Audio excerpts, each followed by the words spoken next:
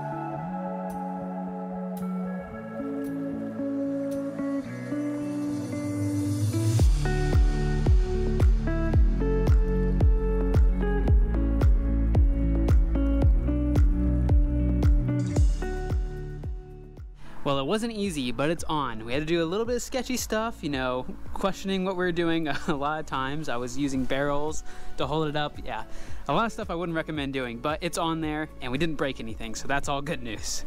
So 150 Yamaha 4-stroke, 2004, I believe. Yeah, it was 2004. Runs great. It was on a shrimp boat over on the Gulf of Mexico. The only reason he was replacing it is because he just bought a brand new 250 Yamaha, I think. He always took care of it, did the maintenance when it needed it, and everything. It does need a prop though, but I have everything else I need. It has steering, I have the throttle cables, all the gas stuff, and should have everything to hook it up. Now this does need a paint job really bad. It's peeling a lot.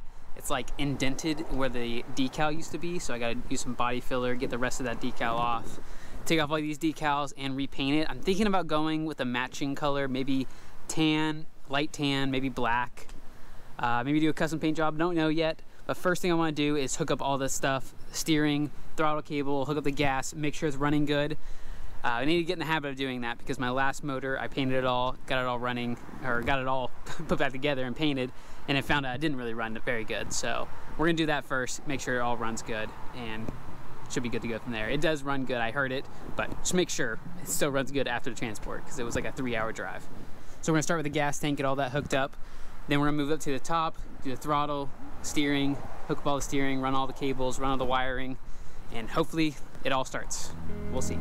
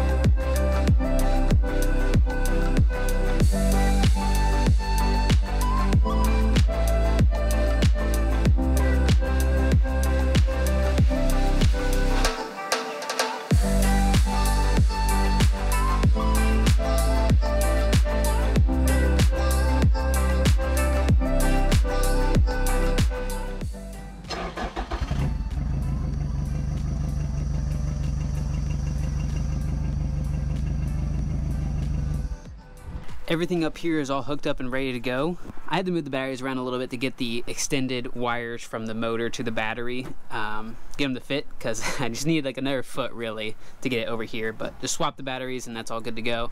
There's a little bit of extra wiring for the actual harness itself. It's all hooked up. Back here I only have a little bit hooked up. Got the fuse line, vent hose, still waiting for the actual fuel line itself. Got the battery hooked up, wiring harness all hooked up. I'm waiting for everything else to get hooked up after I paint, because I don't want to hook all this up and get overspray on it or whatever. So all the hydraulic steering stuff is just going to wait until after it's painted. Same thing with the throttle cables. I actually ordered 2 small ones, so gotta go pick up newer ones, new 20-foot ones. These are 18-foot, need a 20-foot to fit this. That's what's up next. I want to paint this thing. Haven't decided on a color yet. I think I'll figure it out after I get it all sanded down. I got a lot of sanding to do, a little bit of body work. I have to fill all this in because it's like indented to where the sticker used to be. So I gotta get those decals off, sand it down, fill in all the imperfections, and then we can start putting primer and then figure out a paint and design. That's next. Let's do it.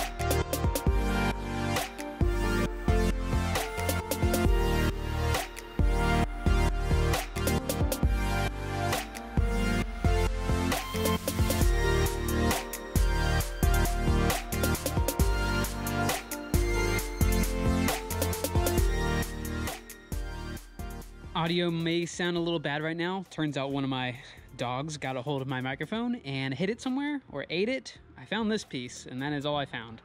So audio might be a little messed up right now, but the motor is done, and it looks really good. At first, I was not a fan of the color. I went to the paint store. I took a seat with me to try to get a paint color to match. Couldn't find anything that would work. I even tried to get them to do the camera thing, but apparently the camera doesn't work on fabric. What it is like a camera that you can get the exact paint code for, but didn't work. So we tried to match it up, found this color. It looked a lot better on the card. It looked like a lot closer of a match on the card, but as you can tell, it's not really matching anything. But it actually looks really good. It looks very retro, I think. Like the color looks retro, but the graphics make it look a little bit more modern. It's a good mixture, I think. It doesn't really match anything on the boat, and it really stands out, but I think it looks good. I think it looks better than the silver, too. The silver looked very unmatching, but this kind of matches, but in a way it doesn't. I don't know. I think I'm just talking right now, but I think it looks good. Everything is all hooked up. I have the steering all hooked up, all the wires to it, the gas line. I just had to hook up the throttle cables, and I got new, longer throttle cables to hook up, so we'll get that all hooked up too. It's almost done though. That was the main thing to get done this episode. Now we need to finish it up. A couple little things. Need to attach the aluminum back on the side. I have aluminum panels that go right here. Weld the aluminum fin back on. If I can't do that, I'm gonna have to find someone else to do that, but I'm gonna try it. Hopefully I can get it on there. Attaching the brackets to the fencing, switching up some of the wiring, getting that throttle cable up. Have a couple other gauges I need to install, but that's pretty much it. Not a whole lot left, and then it'll be ready to go. So let's go ahead and knock the rest of that stuff out and call it done.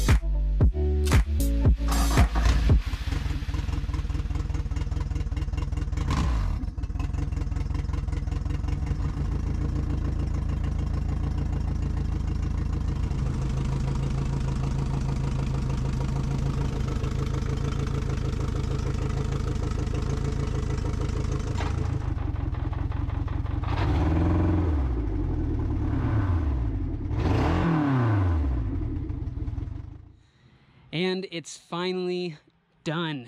Everything works, everything is working. It all looks good. Just happy it's done. Paint job, it's starting to grow on me a lot more. At first, I was a little iffy, and I was kind of liking it, but now I really like it. I think it looks really good. It doesn't really match anything on the boat, but that's okay. Actually, no, I did find something that matches this grout line on the floor. Yeah, it's a pretty close match right there. But that's about it. Other than that, yeah, nothing really matches it. But I think it looks good, and it kind of fits the vibe of the boat. Runs good, sounds good, shifts good. Everything about this motor is good. We'll have to test it out on our first test drive, make sure it doesn't break down. Hopefully not. I don't think it will, though. I ran it for quite a while, and it sounded perfectly fine the whole time. I threw a prop I had on there. Probably end up changing that out. I don't think it's big enough for this, but we're gonna test it out, see. I re-welded the fins back on. This one broke off when I was installing the Pontoon, and the other one was already broke off when I bought the boat. Got them welded on. I'm not a professional welder, as you can tell, but they are holding up and it works. Actually, I welded on this eye hook too, and it looks really good. I'm getting a little bit better. I welded this one first, did this one, got a really good weld, and then this one was bad again. I think it helps when you're welding on newer aluminum because all this is very new. This is brand new. This is all older though, and have been in the water for a lot of its life, in the salt water, so maybe that makes a difference, but I don't know. I just know that welding this was a lot easier than this. Moving up top, I added a couple extra things, some necessary things, some not necessary at all. One thing are these wireless phone chargers. I thought that was a kind of cool feature. Not really necessary, but definitely cool. I wouldn't put your phone up there with the fire going though. Yeah, just daylight charging maybe. Also cleaned up the rest of the boat, pressure washed it. I did take out the beer tap. I did a little bit more research into it, talked to a couple people who've also done it, and they say it gets really foamy. It's honestly not worth it. So decided to take it out, put a coupler there instead. I'm keeping the Kegs Works sidebar though. This is awesome, I can't wait to use it. Put all my liquor down there, maybe a mixed drink to hook up to it. Pour out some rum, get a Coke from the cooler, pour it in there with some ice. It's all gonna look really good. Work really good. Also added some fencing bracing. I didn't want to add any right here, so I added a spacer along with a bolt attaching it to the upper deck. Didn't want to add any on the side because I know people are going to trip over it, hit their feet on it. That's what happened on my last pontoon boat. It was a big problem. One more thing, I also added lights into both the barrels. That way at night, people can get their stuff. If they have bags or anything they threw underneath there to keep dry, they can get in there at night and be able to see everything. It's one of the switches up here. Also up here, I added a fuel gauge for my tank. Works great. Have about half a tank of fuel in there. Cost me $70. Yeah, I'm not looking forward to that. But I also added battery gauges, one for one battery and the other one for the other one. This is the accessory and this one is the engine battery. Added hydraulic fluid into the steering. It all works really great. It's very easy to turn. The shifter on the other hand is a little tough. It's a little hard right there. I tried to keep it as straight as I possibly could running the lines for it, but it's just something I have to deal with. Maybe it's in the actual control itself because going down is fine, but going up is a little bit harder. You may notice the wiring right here. I had to add this for my trim and tilt because this button, the down doesn't work. I didn't know it didn't work when I installed it, but when I tested it out the other day, I was like, why isn't the motor going down? I was freaking out. I thought some kind of wiring got messed up. Checked everything, and then I found out it was the button itself. So it's good on my end, bad on this end because the company is giving me the runaround. They don't want to replace it. I will get another one eventually, but for right now, this is gonna have to work for the first few test drives, but it works. All right, that is it for this episode. It is all ready to go. Next episode is gonna be the first test drive. We're gonna see if we need anything, see if anything breaks. Hopefully we don't break down because I don't really have a boat to tow me home. I have this one, but this one's gonna be sold pretty soon. I'm excited for the first test drive. That is next episode. Thank you guys so much for watching. If you're not following me on Instagram, I post a little bit behind the scenes before actual video stuff. Post it on my story. You can check it out there. I'll probably post a picture on my story when this is out on the water. Check it out there. If not, I will catch you guys next episode finishing this thing up. Can't wait. All right. See you guys then. Bye.